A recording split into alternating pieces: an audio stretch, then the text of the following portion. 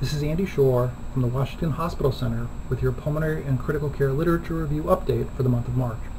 The second article is from Fell and colleagues, which was published in the Blue Journal, the American Journal of Respiratory and Critical Care Medicine, and it looked at prognosis in patients in IPF.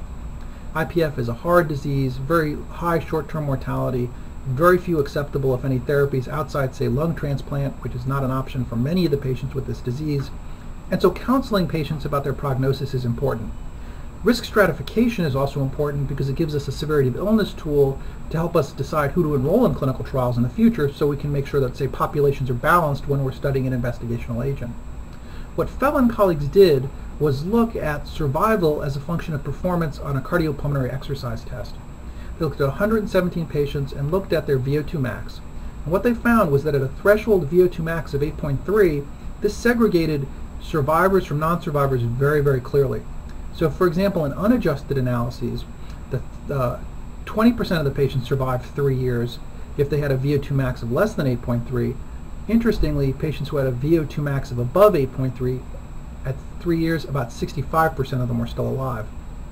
This significant relationship persisted after adjusting for a number of confounders, and actually the hazard ratio for death was about 3-fold higher, independent of DLCO, FVC, and what have you, even based on this 8.3 threshold.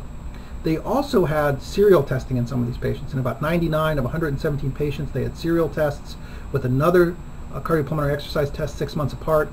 They found that there was no helpful information on that second test. So that's important. So serial testing didn't help here. Now, routinely what's recommended, or what most of us do, is a 6-minute walk test. The 6-minute walk test has been criticized for issues about patient effort and certainly for issues about reproducibility.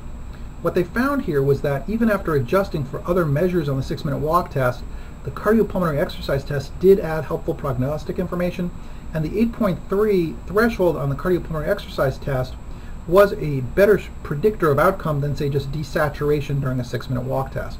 So it did add something. What they don't tell us in this manuscript is how much more it added. How many more patients who are at high risk for early death did you identify by going from a 6-minute walk test, which is not particularly labor intensive, to putting 117 patients through a cardiopulmonary exercise test. So it's really a question of what's the incremental knowledge that's gained, and we just didn't have that in this manuscript. The other thing they did find was that patients who had worse performance on their cardiopulmonary exercise test was, not surprisingly, associated with lower FVCs and certainly older age and lower DLCOs. It would have been interesting to understand something about the issue of pulmonary hypertension in this population. Certainly, pulmonary arterial hypertension can be a sequelae of IPF through any number of potential mechanisms that aren't well understood right now, but that's certainly a marker for a poor outcome in patients who have IPF, particularly those listed for lung transplant. Again, it would be interesting to know how having pulmonary hypertension would have affected the outcomes of this, and would an echo have given you as much information, or a right heart cath, as the cardiopulmonary exercise test? Just wasn't answered here. So in its root, or at its core, we're still looking for the holy grail of prognosis, and this 8.3 in terms of the VO2 max on the cardiopulmonary exercise test is unique because it is probably a reproducible test. It's just more labor intensive for our patients, and it may add to 6-minute walks. So we're going to have to wait and see how this plays out in terms of validation and future analyses. And with that, this is Andy Shorr with your pulmonary and critical care literature update for March. Hope everyone's having a good day. Thank you.